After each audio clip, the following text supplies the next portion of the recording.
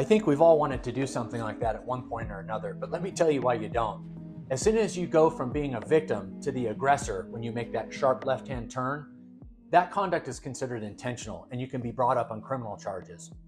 Not only the criminal charges could be pending, but your auto insurance policy will not cover you for intentional acts. Road rage is an intentional act. So not only could you be in jail, you could also be responsible financially for the vehicle that appears to be totaled that goes off road, as well as the medical bills for any of the occupants that are within that vehicle. So if someone's ever provoking you on the road, guys, just ignore them or get out of their way. Don't ever make a decision or make a move that you're going to regret for the rest of your life. Benson Bingham, the gold standard for personal injury.